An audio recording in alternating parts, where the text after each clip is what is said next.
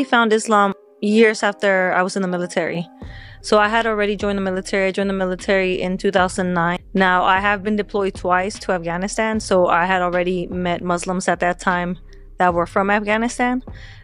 Very nice people. It kind of really changed my perspective on what Islam and Muslims really were.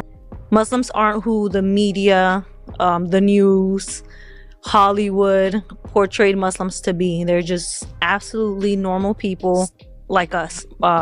Mind you, at that time I wasn't interested, but it wasn't until 2015. But I have a brother in the military that I knew he was Muslim, but all I knew about him was that he didn't eat pork. Like, that's literally the extent of my Islamic knowledge when it came to Islam, right? But during 2015, when the elections started happening, I don't know if you recall, there was a lot of negative talk about Islam and Muslims, and it was just like really bad. People were getting bold, very bold online.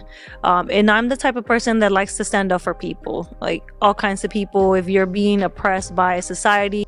So when the elections happened and I started seeing like a lot of people talking bad about Muslims, I was like, nobody's gonna talk bad about my brother's religion.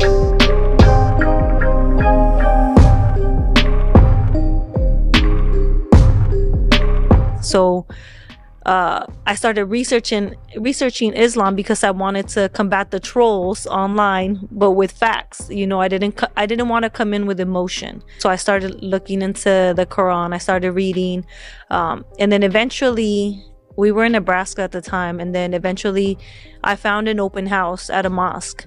And I went, but I still had a lot of questions, and I had really stupid questions at that. And they gave their presentation. Everybody was really nice. And at the end, they were like, okay, you know, questions, right? Q&A. And so right away, I raised my hand and I'm like, so how come women aren't allowed to have the same inheritance as men?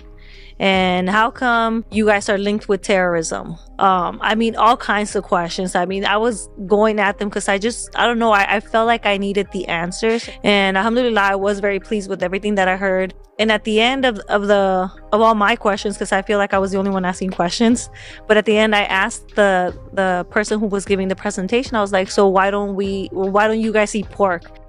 And he said, well, just because, you know, that's what God said.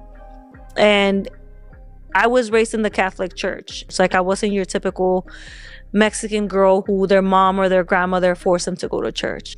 But when I grew up and I started asking questions, the answer that I would always get was just have faith. Oh, just because. It's just because God said so. So that really kind of started pushing me away from the Catholic Church. So back to the story is when they told me, oh, just because, it kind of like brought me back to the whole like Catholicism, and it's like, oh, okay, well, I guess this is maybe how they are as well. So I left content.